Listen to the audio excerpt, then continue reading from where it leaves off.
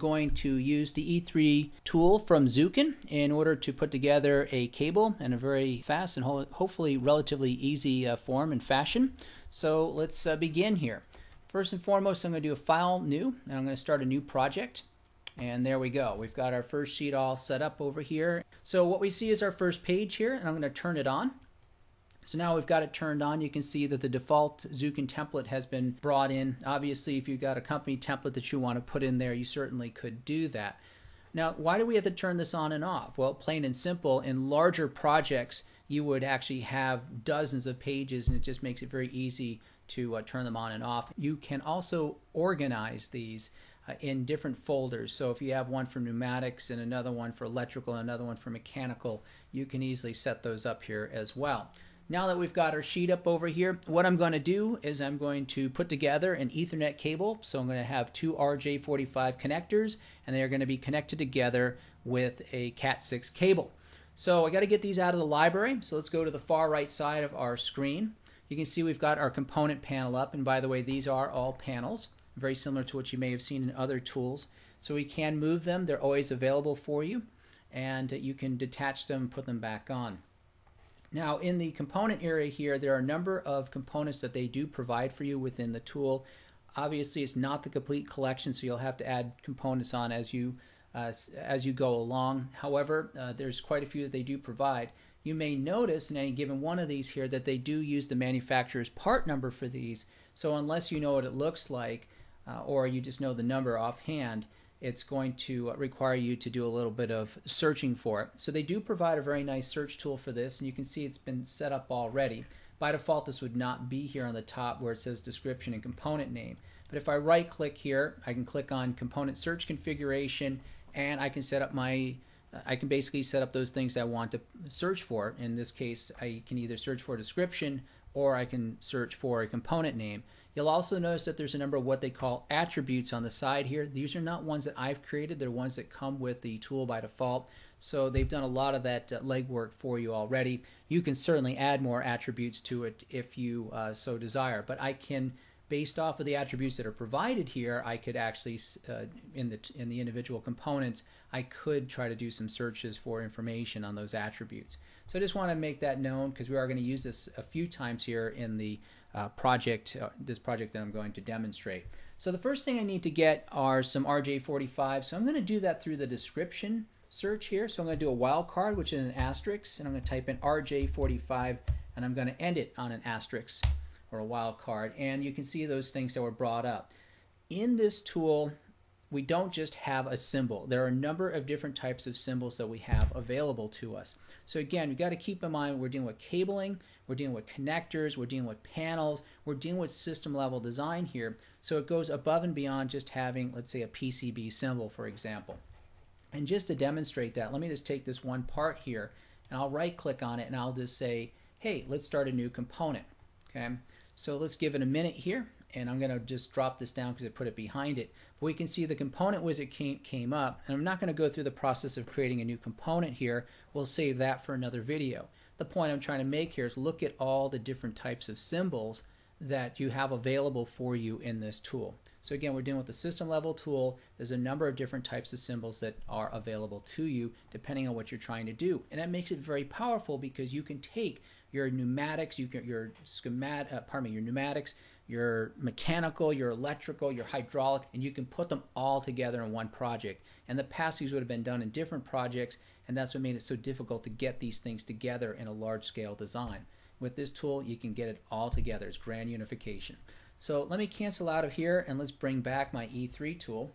So what I'm going to use is I'm going to take a module here. I'm going to take this this RJ45 device pin, and you can see from the preview window down below in the right side, this looks like an RJ45 type of connector we would expect on an Ethernet.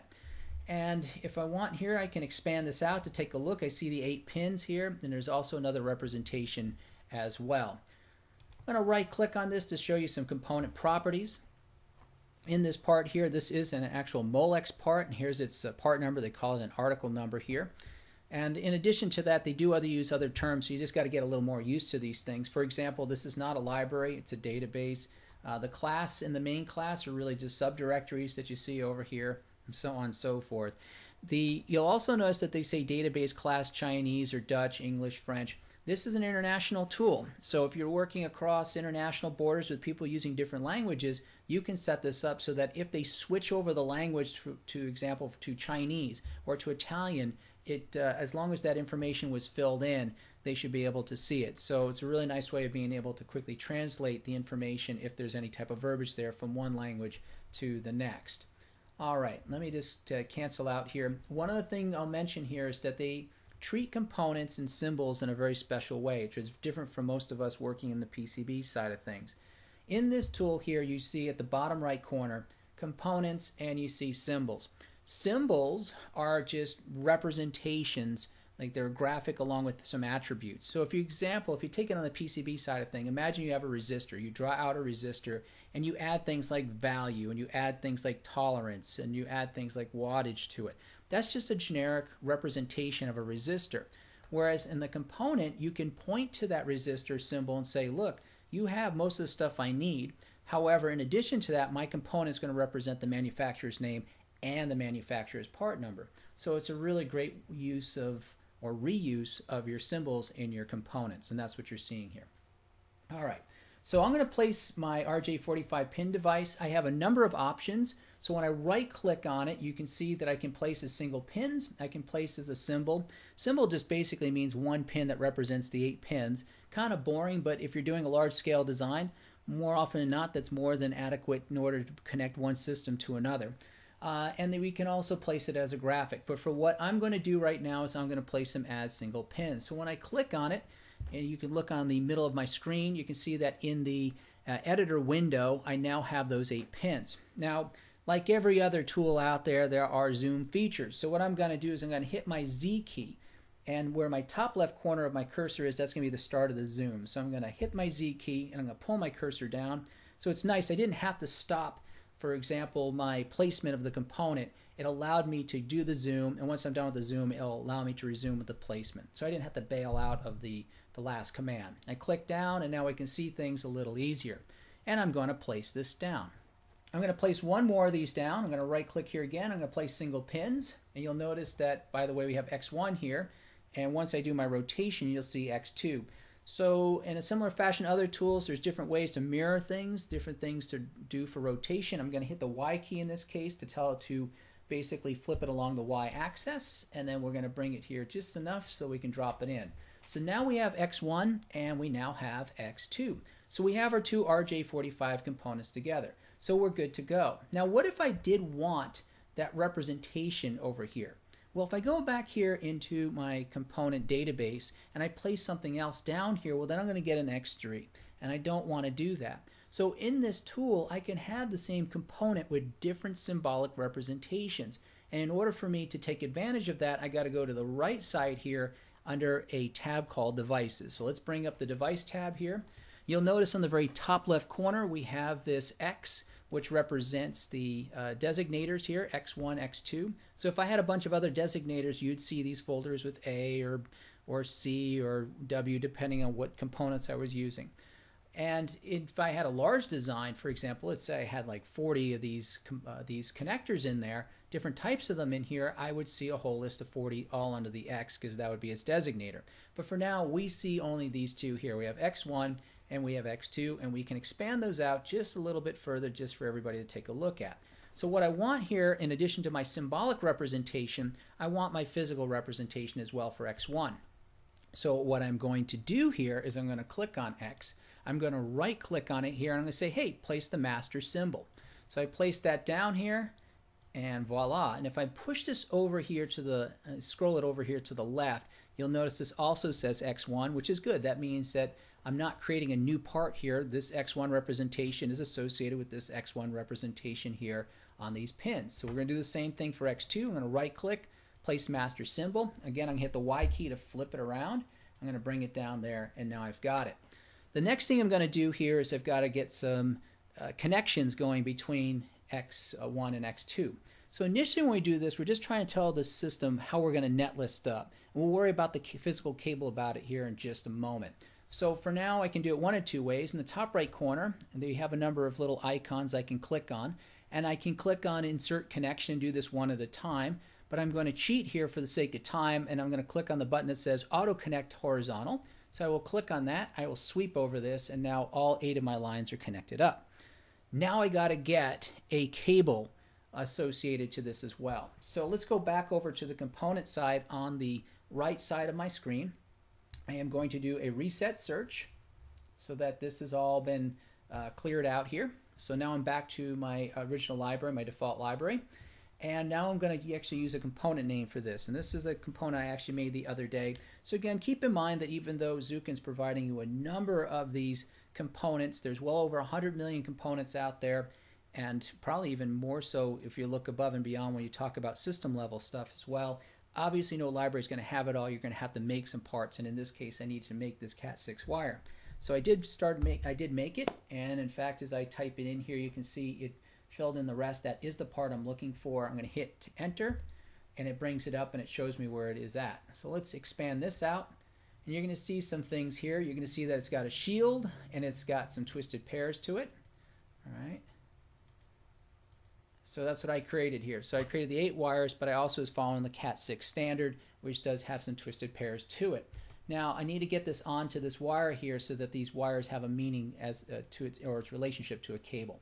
So let's right click here, and we're going to do, there's a couple of options, but what I'm going to click on is connect cables continuously. So I'm going to select this here, I'm going to sweep down, and boom, I've got them. Could I put each individual on there? There was a feature, a function to do that, obviously to save time and to take advantage of the tool's efficiencies.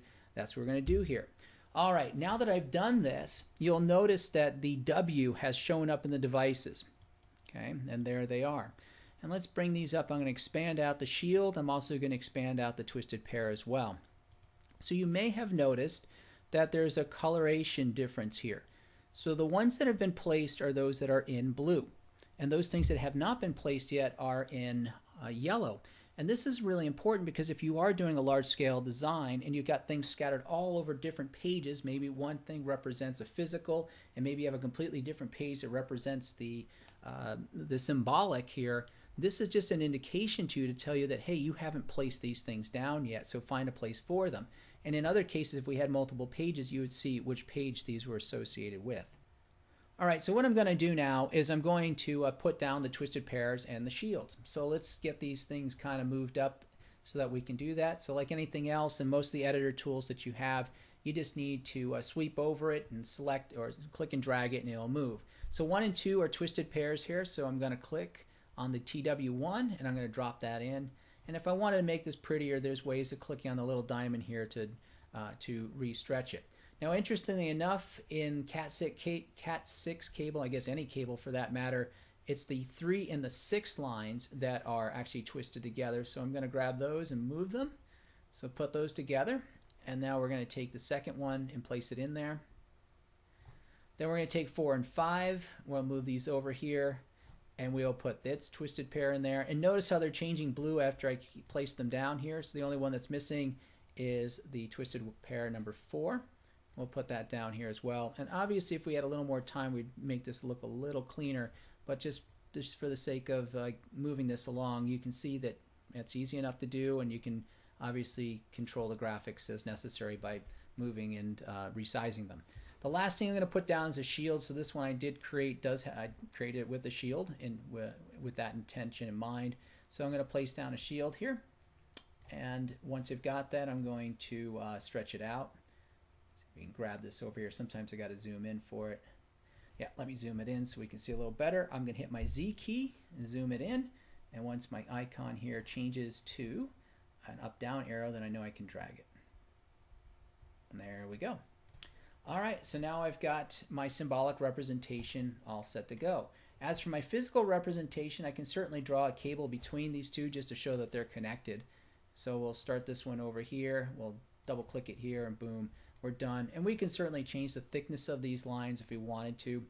We can control all those things over here. We can even give it different looks as well. So if you wanted to make it look like this, for example, you certainly could do that. So they have a number of features and options to it. So we have done that at this point in time. I am going to hit the letter O so we can zoom out and see what we got. So on the top here we have our symbolic representation. In the middle here we have our physical representation. we can also have a table representation as well. So I'm going to zoom in. Again, I can hit my Z key and we'll stretch this box here and we'll place it down here as well. So going back to our devices here, again, we don't want to create something new here. We want to create another representation. I'm going to right click on X1 and I'm going to go over here to place new device view, because these are different views that we have. But what I'm going to do is I want to create a certain table here. So I'm going to click on table wire 3. And this means that this is what the formats are going to look like for each one of my pins. When I place it, there it is for all 8 pins. I'm going to drop it down here, and I got to do the same thing for X2.